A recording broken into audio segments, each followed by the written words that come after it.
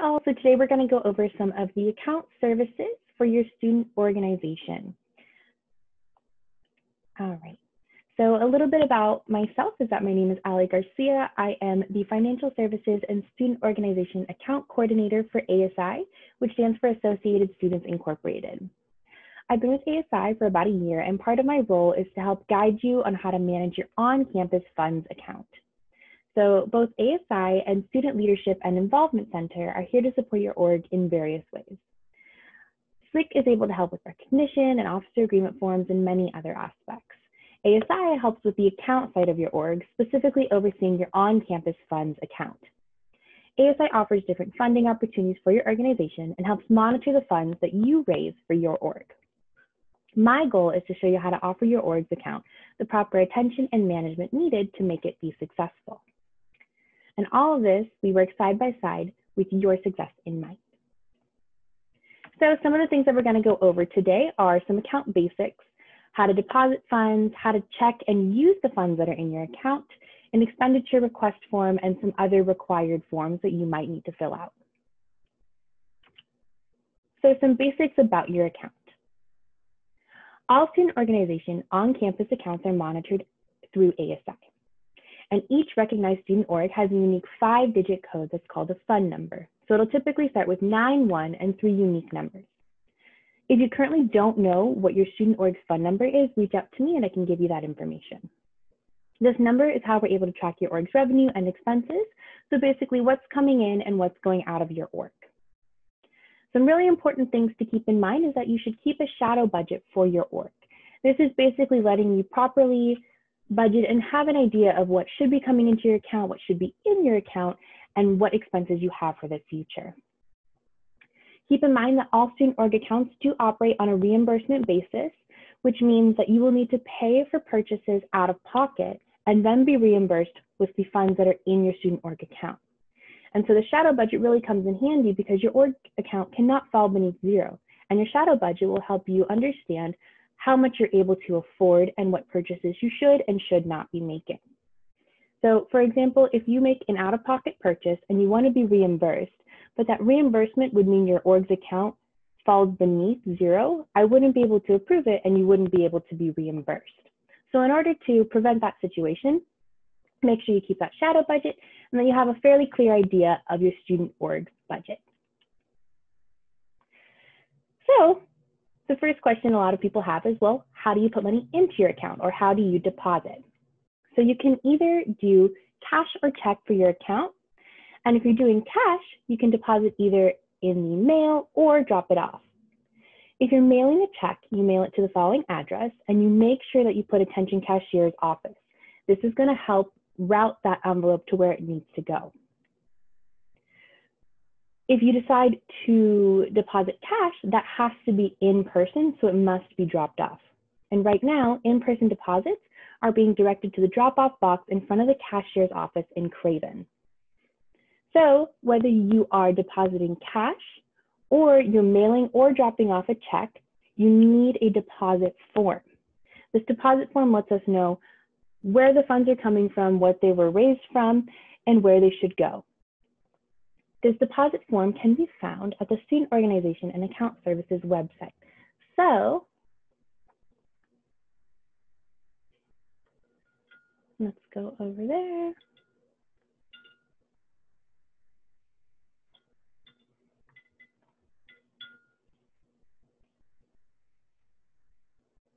Okay. If you scroll down to the bottom, you're able to see in the forms your deposit form. And you can see a blank deposit form. So here you'll see the student organization name, the detail code, and the fund number. They all aren't filled out. So if you're looking for a form that is fully filled out, you can reach out to myself and I'm able to give you that information.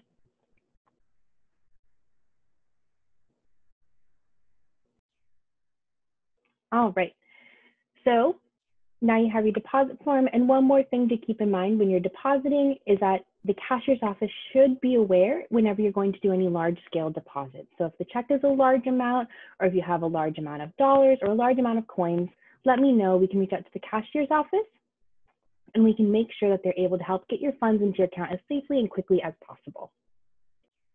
Okay, so here we have an example of what a filled out deposit form should look like. So you can see there's a broad category of pizza fundraiser, and then in the sales tracking portion, it goes a little bit more in depth and tells you more of an itemized look at what's happening.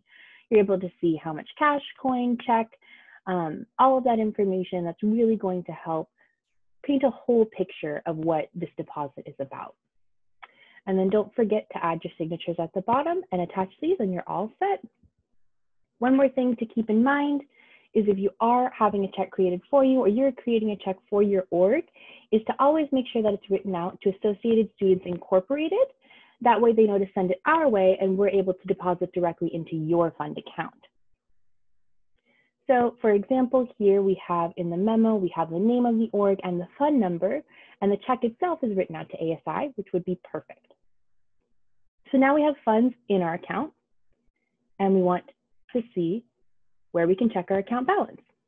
So there's two different ways of confirming your account's balance. There's one through the Student Organization Account Services page, and that's updated weekly.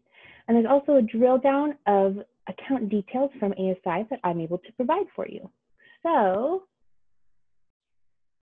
if we go back to our Student Organization Account Services page, down at the bottom where it says information, you're able to see student org balances.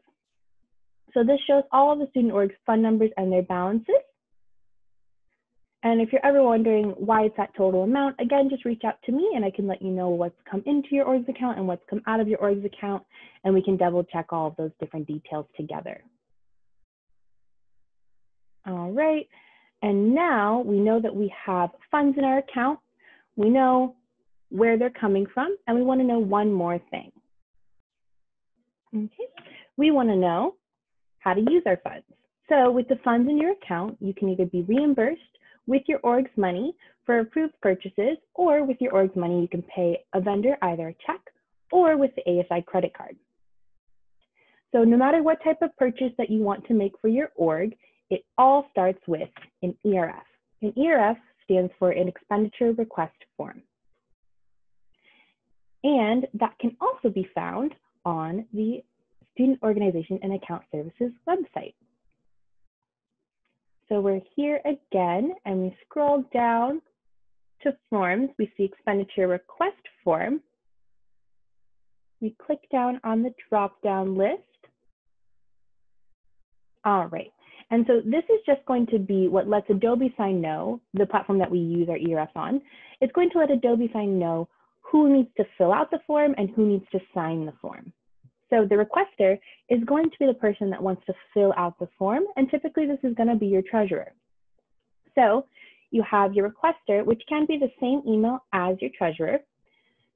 Enter in their email, and then the signing authority is the president, advisor, treasurer. Have those all filled out. All right, and then right here, it's super important that you remember to change the document name. This lets me see very clearly which ERF is which. So essentially, if you have any questions about it and say, hey, I'm wondering about being reimbursed for this pizza that I bought for my org, if you write, well, this is the bird watching org and it's a pizza refund in the document name, I'm able to see that much clearly rather than this auto-populated name that every ERF receives, and then I go sifting through it trying to find the right one. So once all of this is sent, you can hit submit and you will see a page that looks like this. So this is what an example of a filled out ERF for an org being reimbursed would look like, or for an org member being reimbursed would look like. So as you can see right here, this is the requester's information. And so that's the person that filled out the form. So I'm able to know that they're looking for all of this information. This is where the org's coming from. And this right here is the email that I'm going to use when I need to contact someone about any questions I have for this ERF. And then we also have the check recipient information. So this one's super important because this is who's receiving the check. So I need to know their name, I need to know their address, and a little bit about the items that they purchased. And it's incredibly important that you remember that this address right now is the only way for me to contact this person or to have that check sent to them. because right now we're not able to offer picking up your check in person and we have to mail them. So make sure that this is the most recent address for this student. In the case that you want to make a purchase with the ASI credit card, all you have to do is change the recipient information to say ASI credit card, and then all of ASI's information, and I can reach out to you and we can make an appointment to use the ASI credit card. So a couple of things to remember about using the ASI credit card is that it does operate on a first come, first served basis, and purchases over a certain amount do require additional approval, not just the signing authorities from your org. So keep several things in mind as you're trying to budget for those larger scale purchases, and work with me and we can try and find out what's the best plan for your org.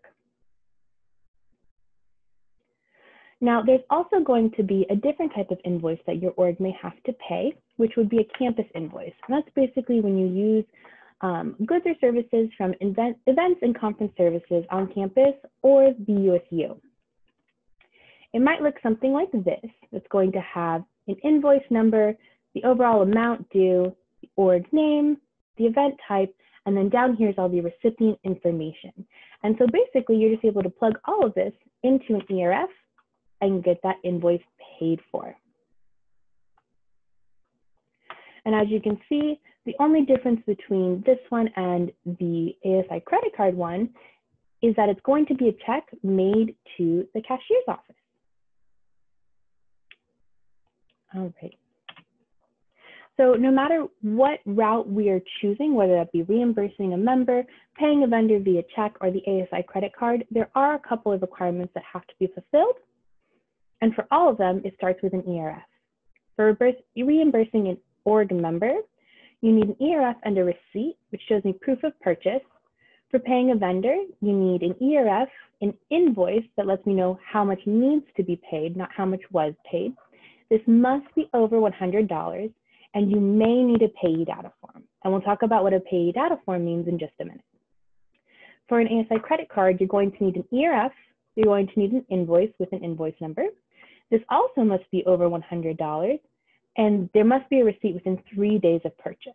And so the reason that we offer this service to orgs to pay a vendor via check or credit card is to make sure that there's no undue financial burden placed on students. So we want to help make sure that you're as successful as possible, and these are some of the several ways that we're able to provide additional services.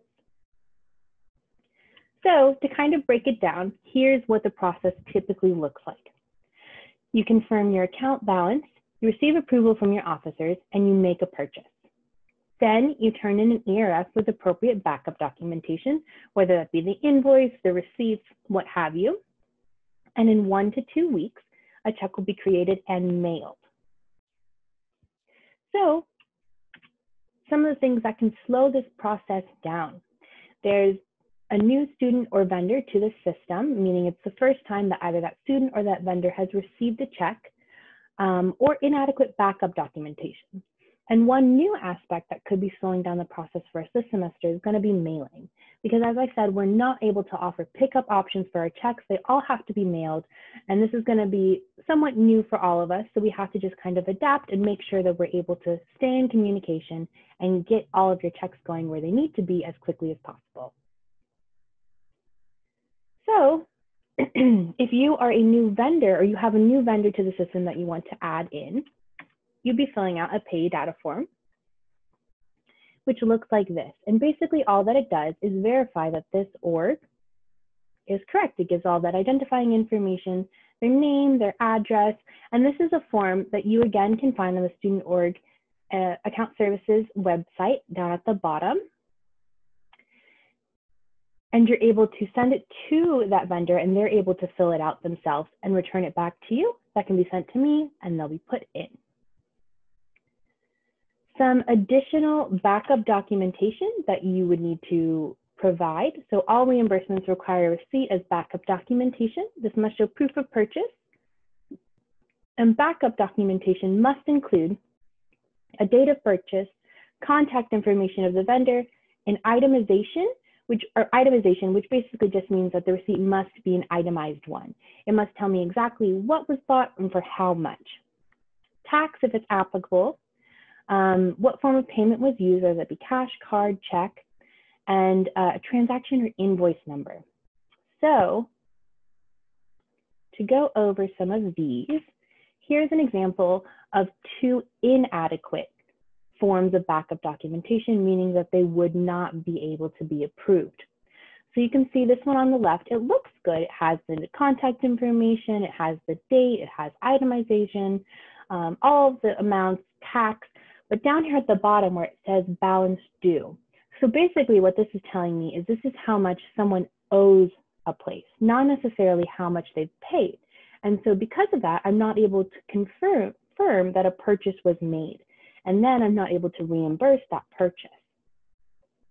On the right, we have one that does confirm that a purchase was made of $55, but I don't know what was purchased. And so in order for me to be able to approve it, I have to know what exactly was purchased and make sure that it's one of the approved items that you're able to purchase. So these 2 wouldn't be able to be approved, but these 2 would. So you can see this one, you know, the date, where they bought it, what they bought, how much it was, the tax, the credit card, or the form of payment, which would be credit card, and it's all good. Same with this one on the right, you're able to see where it was purchased, the item, the amount, the tax, how it was purchased. The proof of purchase is that it was on a card, and that would be approved as well.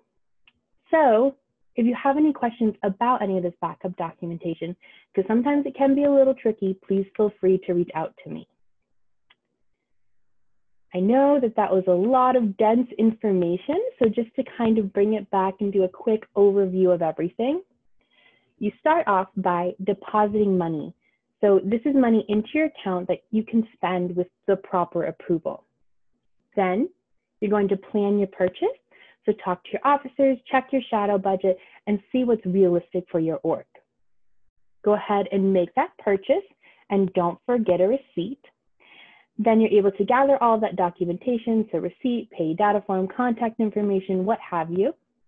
And then it is ERF time, so you head over to Adobe Sign, fill that out, and then once everything is good and I've looked over it, it'll be approved and you'll be reimbursed, so be on the lookout for a mailed check.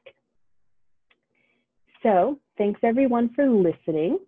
Let me know if you have any questions. Please feel free to contact me. You can contact me at algarcia@csusm.edu or at the general ASI email, asi@csusm.edu.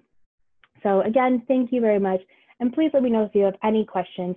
I really look forward to working with you all this semester, and I am more than happy to have any Zoom calls that you may want or answer any emails. I'm here to support y'all, and I really look forward to working with you. So thank you again.